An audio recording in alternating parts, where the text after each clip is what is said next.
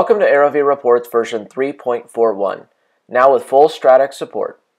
STRATUX is a home-built, low-cost ADS-B receiver you can put together in just a few minutes.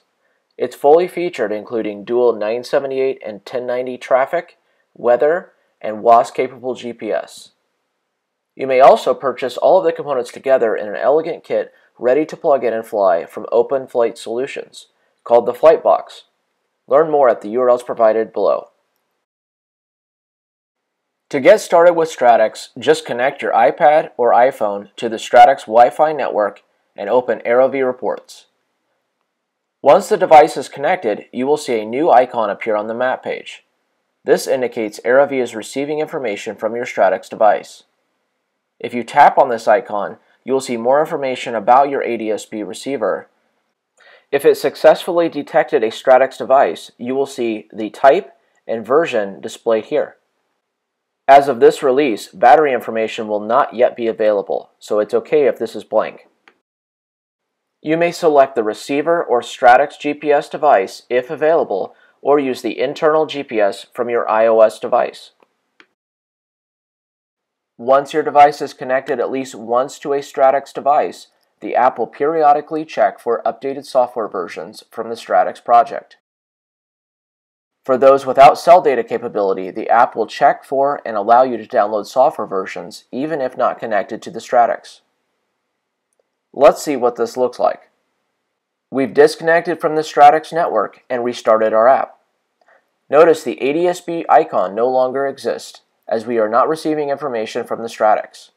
However, the app has found an update available from the STRATUX servers and prompting you to download the update. Once you tap download, you will get a notification the STRATUX update was successfully downloaded. Let's reconnect the STRATUX device.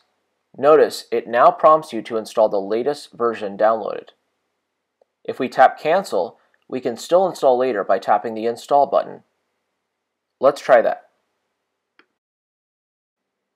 Now tap install from the ADS-B status screen. Once installed, we should receive a successful install message from the STRATUX device. Notice it may take a couple of minutes for the STRATUX device to reboot, and in that time we may need to reconnect to the STRATUX Wi-Fi network.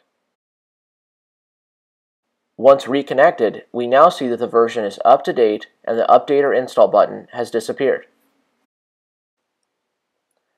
Now for the exciting part, using your ADS-B receiver. When your device is connected, you will access ADS-B information via the Overlays menu. At the very bottom of this menu, you will see an ADS-B option. Tap on this to access ADS-B data. Let's tap Traffic. Traffic is displayed on the map with a 1-minute trend vector. Just tap on the target to get more information. To access other data, you will need to be in flight or nearby a ADS-B transmission tower.